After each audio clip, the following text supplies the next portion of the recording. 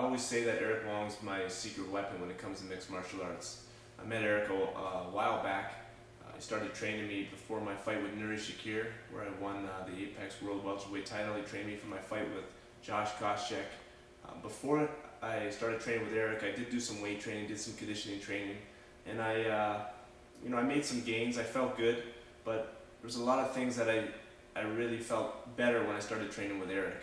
I wasn't as sore after my workouts. I was able to go to boxing classes, wrestling training. My coaches weren't mentioning the same things that they were before. Before they were saying, Jeff, you're a little tired today. What's wrong with you?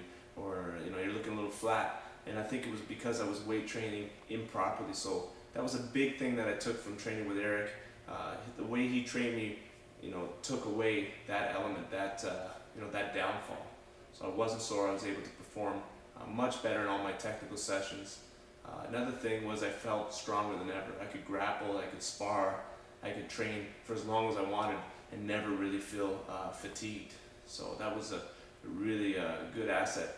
I would still sometimes get tired when I was sparring, but it was because I was putting out more output. I was able to throw more combinations, I was able to move more, I was able to put more into my punches. So I was still tired after sparring, but man, my opponents were feeling the training for sure.